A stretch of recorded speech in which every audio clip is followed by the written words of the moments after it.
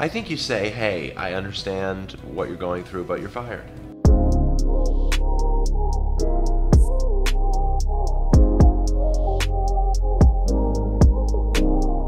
But actually it did help. It was something I remember when I went to audition, I did like my first take, and Emerald was like, that's really good. Like, yes, like Ryan should be very nervous around her. And I'm like, yeah, that's a choice I'm making. That's a conscious choice I'm making right now.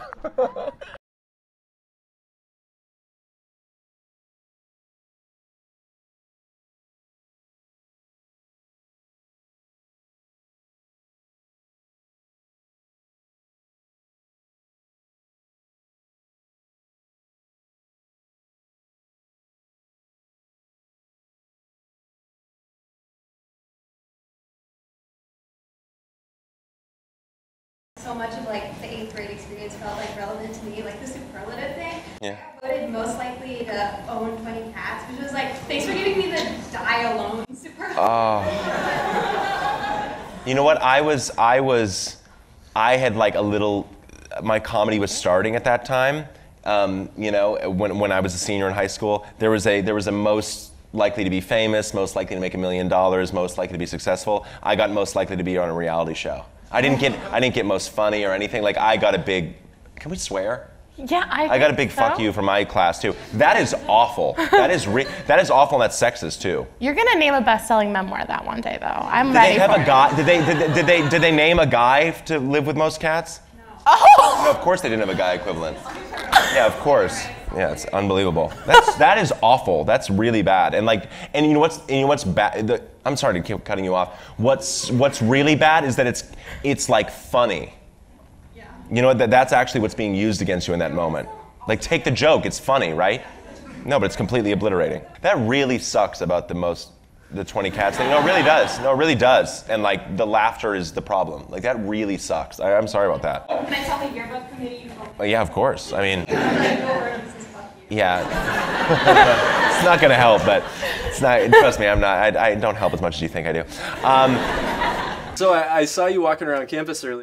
You. Yeah, I did. All right, sorry. This is for the news. Yeah, I saw.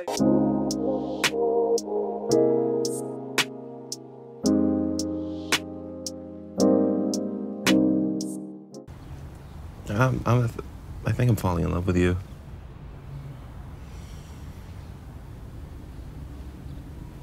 I think I'm falling in love with you too.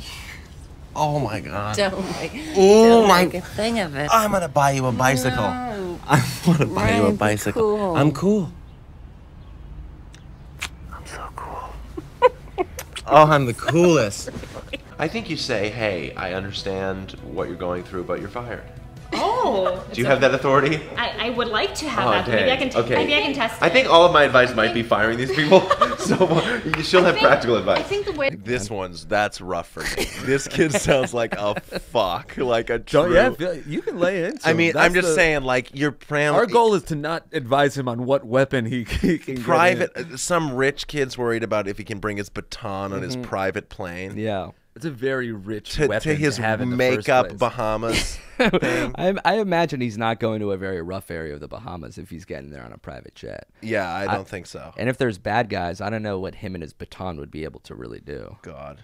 I thought one of the joys of flying private was that they don't like. They're not like the. Well, you can bring your TSA. batons. Bring your batons. Fly private. I thought that was what it was. Yeah, wasn't that the log line? That's how they sell you on it. I'm going to go on a limb. This might not be kind. I bet his grandmother wasn't a good person.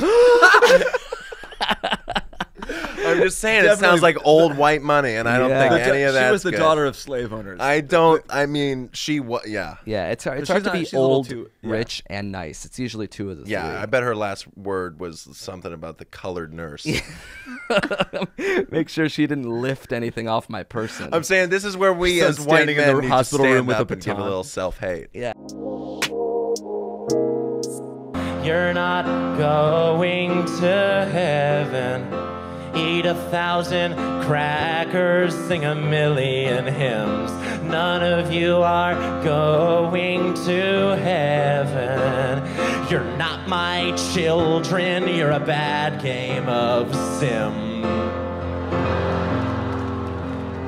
She graduated from 8th grade. A week later, we started filming. A week after we stopped filming, she went to her freshman year of high school, and she didn't get cast in her school play. Oh no! So, Mr. Donia from Thousand Oaks High School, you stink.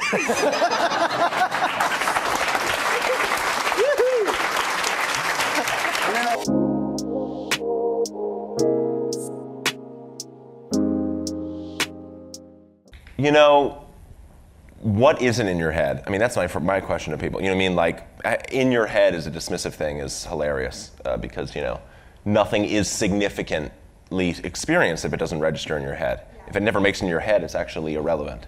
And I'm saying, of course, there are real world problems, but of course, the way they actually affect the way they register to someone subjectively is in our head. The universe is in our head, so I don't quite understand that criticism. You know, I didn't speak it out loud until I was 23, 24. You know what I mean? I didn't say the word to myself. This movie was more me admitting it to myself than anybody. Like, I was afraid to, I thought if I said it out loud, I would make it real. And it was the exact opposite. So, like, you're ahead of me being where you are at your age, even admitting it to yourself and admitting it out loud. Everyone's got their own stuff going on, you know, and